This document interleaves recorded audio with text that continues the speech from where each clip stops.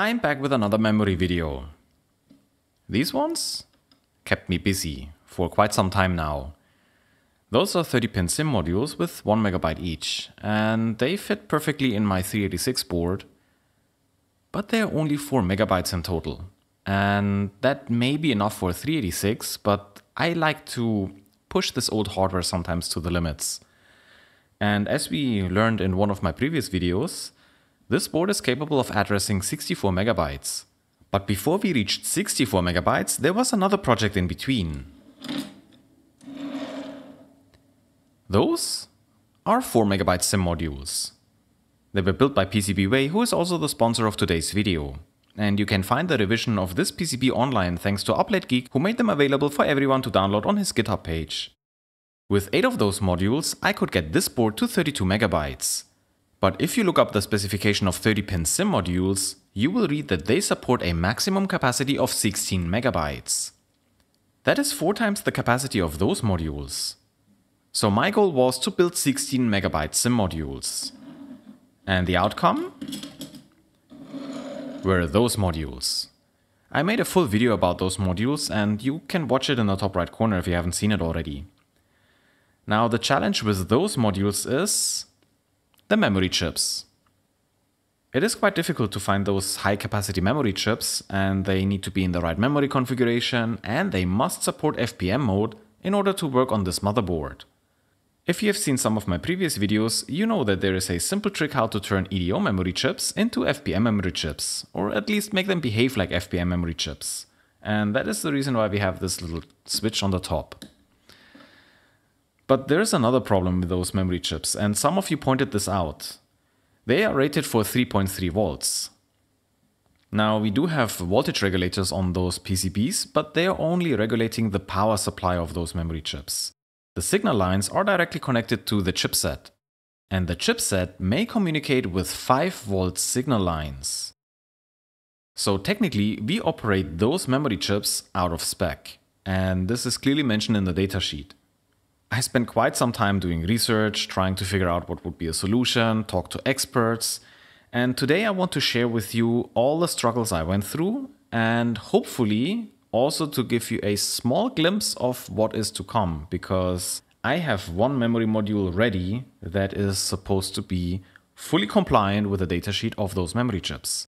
So how I did end up with this memory module will come in this video. Unfortunately, I needed more space and I had to populate on the back also some components, but we will get to this later. So I want to share with you what I had to go through to end up with this solution, and there was actually another project in between which ended up in a failed PCB that didn't work, and this was also built by PCBWay. Thank you so much for being patient with me. We will try this anyway, we will see how this one behaves. There will be also some new solder techniques which will not involve hot air, but they will involve a stencil and solder paste. So this one was quite interesting. And I will also share with you some equations. Yes, we will see some math today, and this was absolutely necessary for me to understand how memory modules and signal lines work. And I hope you find that interesting. So the first thing I will do is we will install those 1 MB SIMM modules in the motherboard, and then I'm going to use an oscilloscope to just probe around a little bit and see what kind of voltages arrive on those pins. So as I understand, older systems like this communicate with 5-volt data lines. And this was kept for quite some time, and then the 30-pin SIMM modules were replaced with 72-pin SIMM modules, but the standard remained at 5 volts for the memory chips. Only later, when SD memory arrived, the voltage was dropped to 3.3 volts. But as it is sometimes with technology that is overlapping, you will get a mix of technologies. So that is probably why those memory chips are available for 3.3 volts. And if you have seen the memory PCBs where those modules came on, it is actually a 168-pin memory module. So if 72-pin memory modules are made for 5 volts, how can it then be that we have identical memory chips on this 72-pin module, like the memory chips that were on the 168-pin memory module? They are from Micron, and they are rated for 3.3 volts. If this 72-pin memory module was made for 5 volts, how were they able to get away with only one voltage regulator? This is only for the power supply. How come the rest of the data lines are not protected by anything? Well, and the reason is that newer chipsets actually reduce the signal voltage from 5 volts to around 3 volts. This information is sometimes available in the chipset documentation. If it's not given, the chipset may communicate with 5 volt data lines. But to know for sure, you probably have to measure the pins on the memory chips. An example would be the HX chipset from Intel that is used on the ASUS P55T2P4. In the documentation is written that this chipset is communicating with the memory at 3 volts.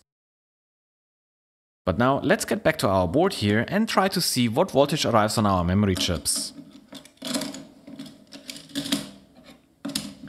So for this test, I will be installing those 4 memory modules, and then we will test with an oscilloscope what voltage is arriving on those memory chips.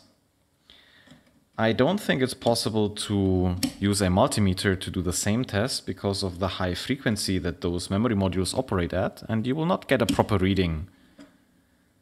And I also don't want to just boot this PC up because I want some activity on the memory chips. So I'll put this on my test bench, and then we are going to boot into memtest86.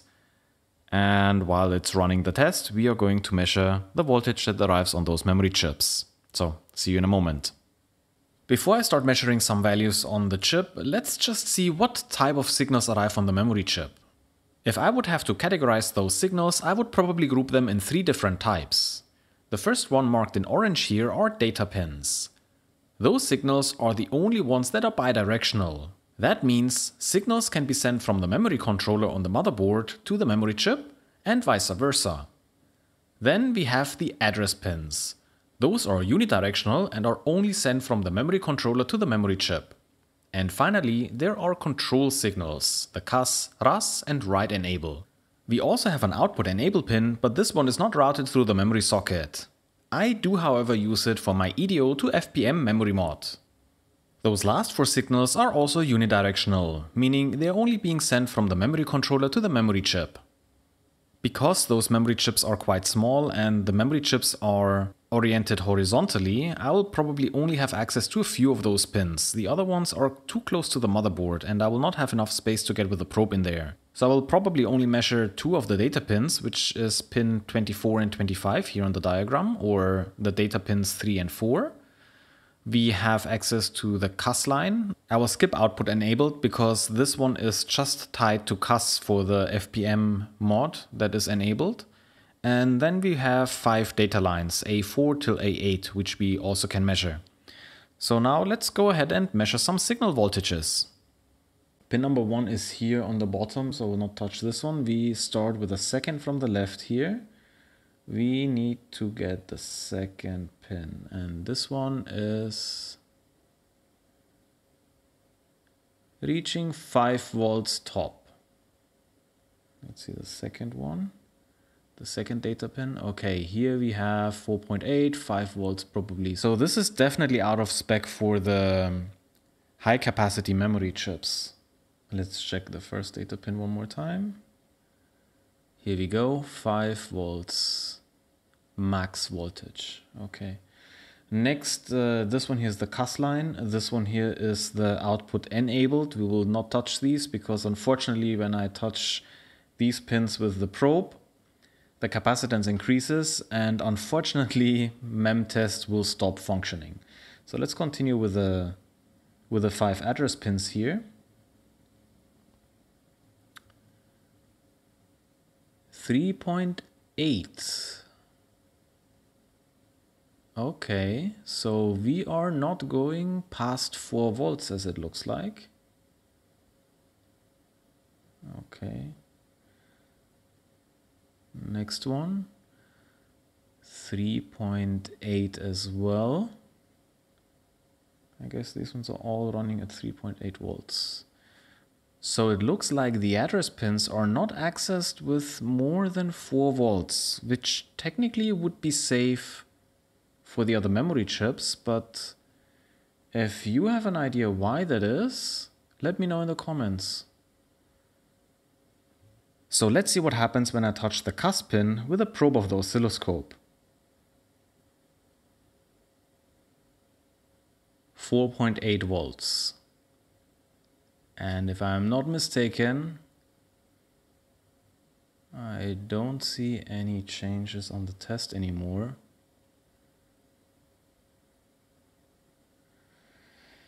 Yeah, I think this one crashed. So let me restart the test and let's try again to probe the cusp signal. Maybe I can show you how the capacitance of a oscilloscope probe is enough to disturb the signals on those memory chips and will cause memory errors. Okay, so we are back in memtest. Let's try again and measure cusp signal. There we go. Immediately it stopped. So just by touching the memory pin, disturbing the signal with additional capacitance from the probe of the oscilloscope caused our system to crash.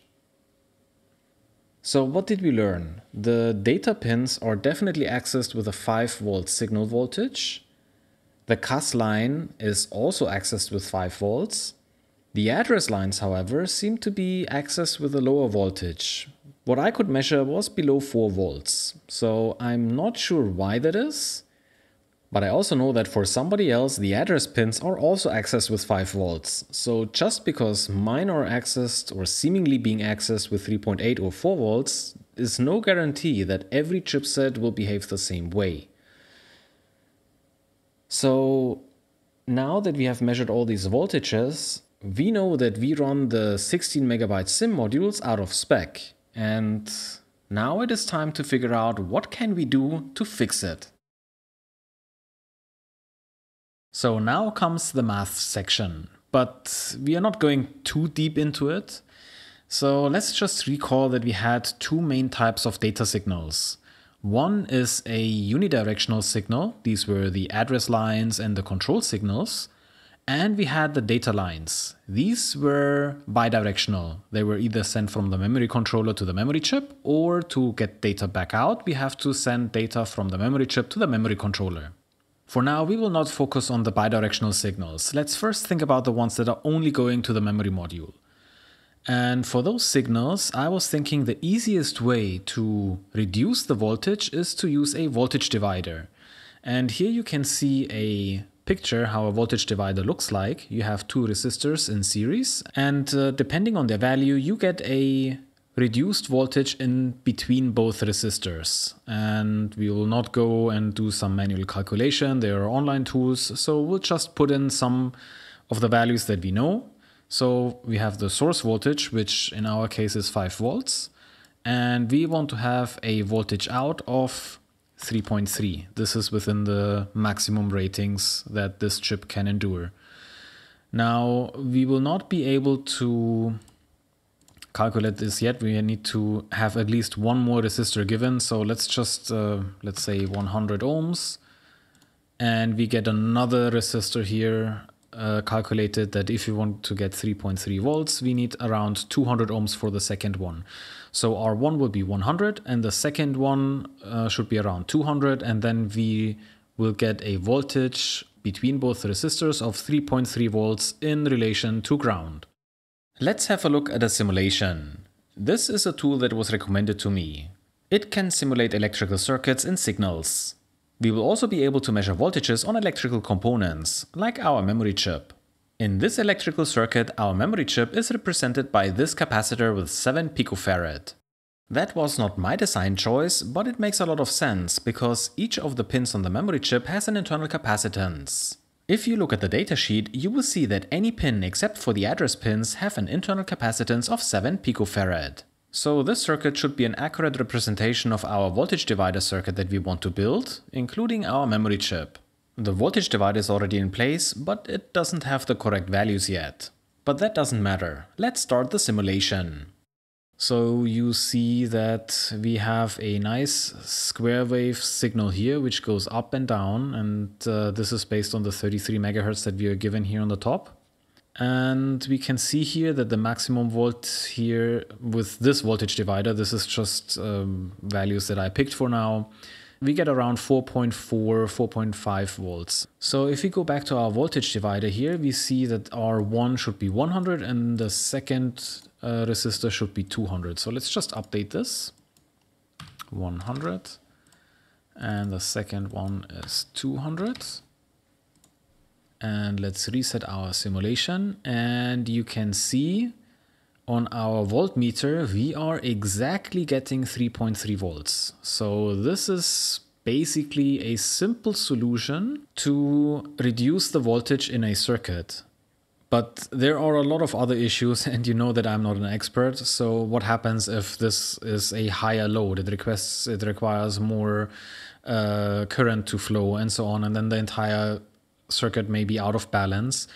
And you can already see that this circuit consumes about 16 milliamps.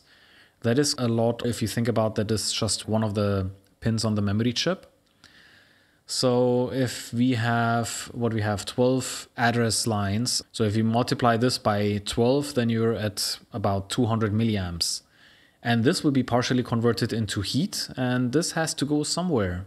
Maybe this is too much stress on the memory chip or on the memory controller. So if we want to reduce this, we can use Ohm's law to maybe figure out what resistance we have to have in our circuit to reduce the drawn current. Right now, those two resistors are in series, and we just add them together and we would end up with 300 ohms. So if we go ahead and we say here we have a voltage of 5 volts input, current we want to calculate, we have 300 resistance. We can calculate these two, and I'm expecting the current to be 16. Yes, so this is exactly what we have here shown in our simulation. So if we want to reduce this, we can go ahead and maybe say what would be the resistance, the series resistance, if we just want 5 milliamps. Let's get rid of the resistance as well. So now we should calculate these two values, and it says 1000. So in total we have 1000 ohms or 1 kilo ohm in our circuit. So we should get around 5 milliamps if we have a series resistance of 1000 ohms. And if we remain with a split of 1 to 2, then would be something like 333 and 660. So we can just probably go ahead with 300 and 600. That would be enough. And you can see we still get our 3.3 volts here. But something is happening to our signal. It's no longer this nice square wave that we had before. The rising edge is rounded and no longer pointy. So something to understand why this electrical signal looks like this and not like the square one we have seen before is because of the capacitance that is here. When there is electricity flowing into the capacitor, it will basically first absorb it and slowly charges it. It doesn't allow the voltage to be there immediately. This 3.3 volts that we are trying to achieve is not there immediately. First, the capacitance has to be overcome. And even though it's a seemingly small capacitance, it is enough to cause the electrical signal to deteriorate into this, what we see here, like this jigsaw. And the reason is simply the resistor. This resistor prevents the current to flow fast enough to charge the capacitance and create a nice square wave signal. Unfortunately, when I worked on the second module, I ignored the shape of the square wave. For me, the drawn current was the main concern, and I decided to reduce this current even further. And the only way I can do this is to increase the resistance. I ended up with a value of R1 of 1 kilo ohm and R2 became 3.3 kilo ohms. That's great because it will reduce the current by quite a bit. But the signal is no longer an electrical signal. Unfortunately, the voltage divider doesn't seem to be a good solution for the address and signal lines, especially not with those resistances. But what about the bidirectional signal? The data lines? So for our 8 data lines, we need a level translator or level shifter. Sometimes I think it's also called a buffer chip.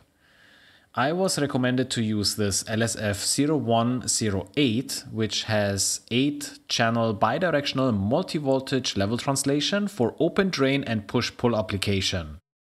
Now, this is a mouthful of stuff, and I will not be able to explain it properly because I also don't understand it very well, so I'd rather not get into this. But what's important? So, first of all, this chip is able to switch at high frequencies. This is very important. It allows us to level translate from 5 volts to 3.3 volts, which is great. This is exactly what we need. Let's quickly see the pinout. So we have an A side and we have a B side. On the B side, we are supposed to connect the data lines of the memory controller on the motherboard. And on the A side, we are supposed to connect the data pins of the memory chips. And then you have to hook up some of the reference voltage. So here, for instance, voltage reference of side B, this will be the 5 volts. And voltage reference A, this will be the 3.3 volts that are powering our memory chips. These voltages are required for the level shifter to work properly. What is important is that this is a bidirectional level shifter, which means it can translate into both directions, which we require for our data pins, without having any kind of control pin, like which direction it should translate. It does that automatically. So this is great because it reduces the complexity of the circuit quite a bit. But another unfortunate mistake I made in revision 2.0 was that I didn't understand what push-pull versus open drain means. I implemented the LSF0108 with push-pull in mind, but that was apparently a mistake. But let's forget this for now and just assemble the memory module.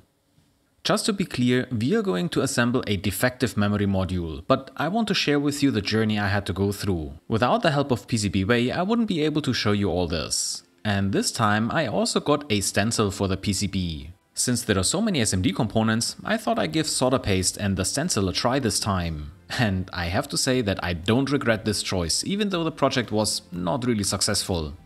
PCBWay also extended their 10th year anniversary celebration, so if you haven't already done so, head over to PCBWay.com and check out their 10th year anniversary tour. There you can find exclusive coupons and win some prizes.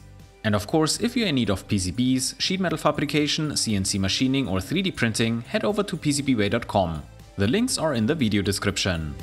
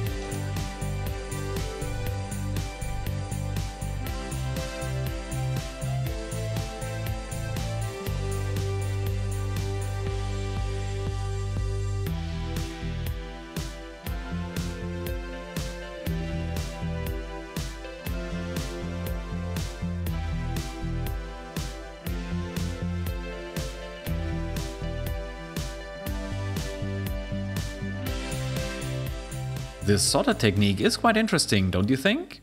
It was so nice to see the solder paste melt and move the SMD components into place. It wasn't perfect, I still ended up with a few solder bridges, but I can easily fix them with a soldering iron. It definitely will take a lot more time if you have to solder all these small resistors by hand, so I don't regret to go with the solder paste and the stencil.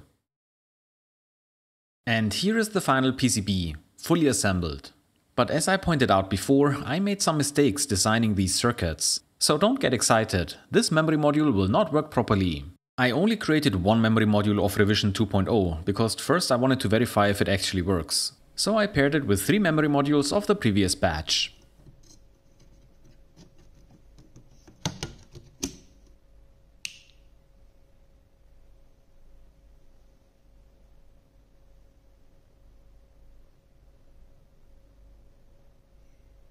But the monitor stayed blank, and there was also no sound from the speakers, no beep codes and no memory count.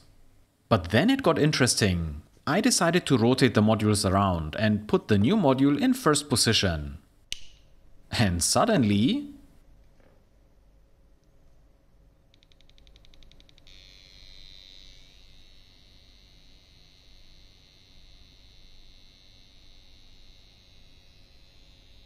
Can you believe it? It booted!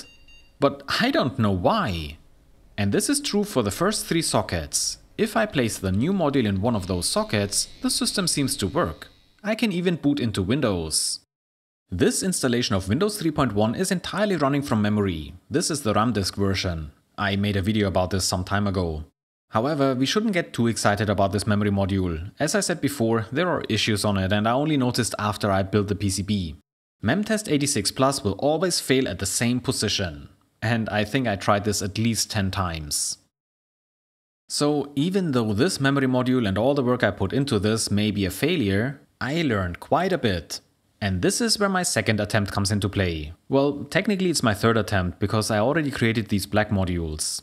There are 2 major changes in this version. First, I got rid of all voltage dividers. Instead, I'm using also LSF0108s. So not only our data signals are translated by the level shifter, we also translate the address pins and the signal lines.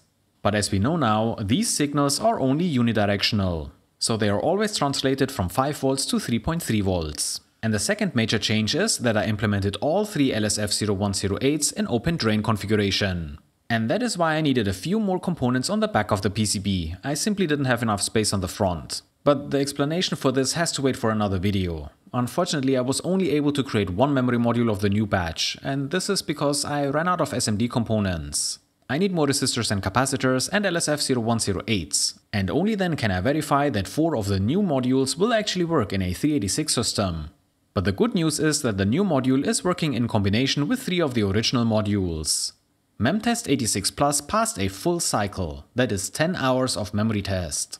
So yeah, today's video is more like a progress report, I guess, where I am with the design of the new memory modules. Well, now you definitely know that I'm working on it, and I will only publish the PCBs when I'm 100% sure that they are working.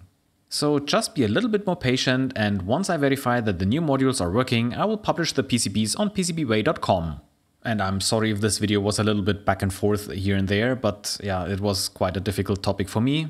And now let me know in the comments what you think about this project, and if you have some suggestions, ideas or improvements, that would be welcomed. So thank you for your time watching this video, and thanks to all my Patreons for their invaluable support. See you next time.